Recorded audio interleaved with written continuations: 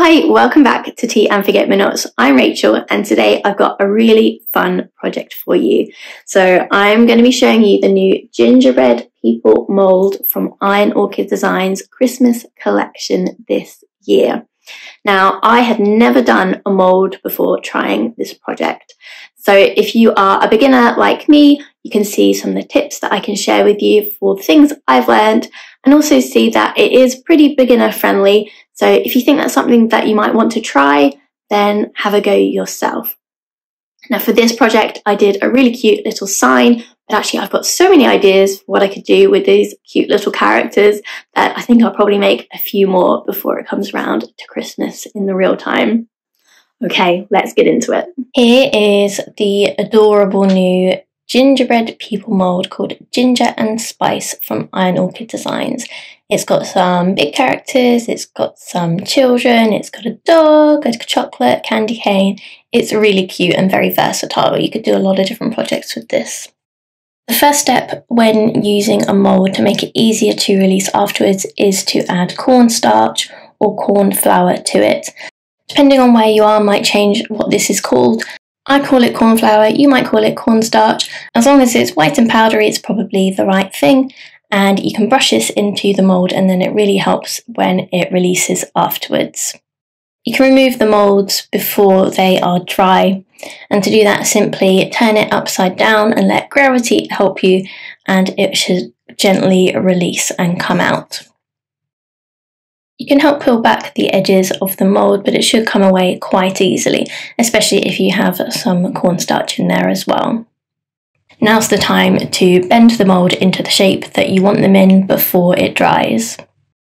I got a bit of scrap wood that I was going to use for my shelf and set out the characters so that their legs would wrap over it, and used a very professional Lego block to hold up their legs to the right height so that it would dry in the right shape. So hopefully they will dry into that shape so that they will both stick nicely to the wood slice and stay within that shape once they're dry.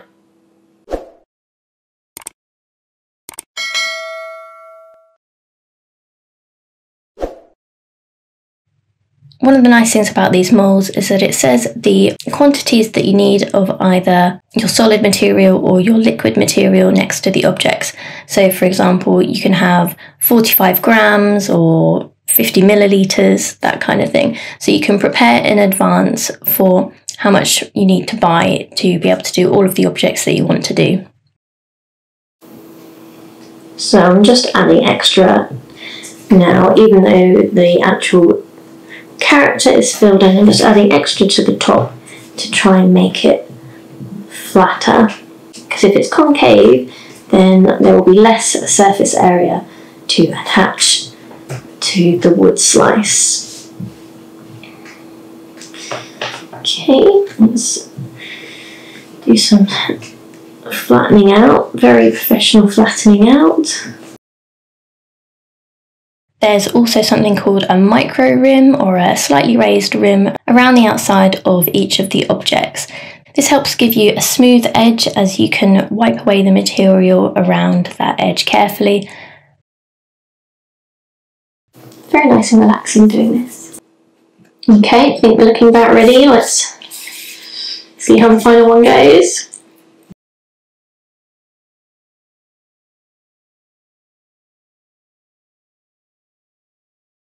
So while I've got my people drying, I'm going to try and not touch them too much or move them too much. I'm going to work out how long I want my shelf to be that they're going to sit on. So I have measured each of them. They are about 4 inches because I think the widest bit of the arms, they all need to have enough space so they can all fit on. Now the child might be able to slot under their arms a little bit. I'm going to have to play around with it. But I'm going to make the shelf as wide as I can so that I can make it smaller, but of course once I've cut it I can't make it longer. So we're going for about 8 or 9 inches. I'm going to cut it and then attach it before these are dry enough to slot on while they're still a little bit wet so that they're a bit pliable and less likely to crack. So I cut my shelf to size, so pretty happy with that. I just need to tidy up the edges a little bit with some sandpaper. Then I'm going to paint it red as well, so it's got a bit of contrast against the wood, so it's not too much wood all in one place. So it's a good idea to always sand with the grain. So you can see this grain in this direction just means it's less likely to splinter and break up. So for my paint, I've gone for Barn Red, which is a really bright Christmassy red, to give it a nice bold pop of colour. Now the gingerbread people are going to be quite colourful as well. It's really thick coverage. I don't think I'm even going to need 2 coats for this one, which is great. Then before I attach the gingerbread people to the wood slice, I wanted to put my brackets on the back. So I attached 2 little hangers and some rope between them. I did this rather than adding 1 hook so that it would give a bit of flexibility in case one side of the wood slice was slightly heavier and it would be difficult to get it perfectly in place. So by having the rope in the middle, it just means I can adjust it more easily depending on where it's hanging. I then used some Gorilla wood glue to stick the wood shelf down. As it was a scrap bit of wood, it was really light, so glued down really quickly and smoothly, which was perfect. Then onto the fun bit of painting the gingerbread characters. So I didn't have a colour that was naturally gingerbread coloured, so I had to do a bit of a mix. I played around with a few different colours for a little while, but eventually was happy with a mixture of Mauve, which is a browny yellow, and Coffee Bean, which is a dark brown, which gave it a really natural looking gingerbread look. Now the nice thing is, for the colour of the outfits, you can really choose whatever colour you like. If you're making this to look like people you know, maybe you could colour it the colour of their favourite outfits. But for this one, I'm going for classic Christmas colours. Fortunately, I had a couple of sample pots that I hadn't used before that were perfect reds and greens, so that is what I went with for the outfit choices. I wanted to get a layer of paint on before sticking them down to the wood slice because I thought it would be really difficult to get a crisp painted line against the wood slice without accidentally painting on the slice too. So I did my first coat of paint and then glued the characters down. I needed a second coat of paint on top, but that was okay because I didn't have to go exactly to the edge of the characters against the wood slice on the second occasion, and it still looks good.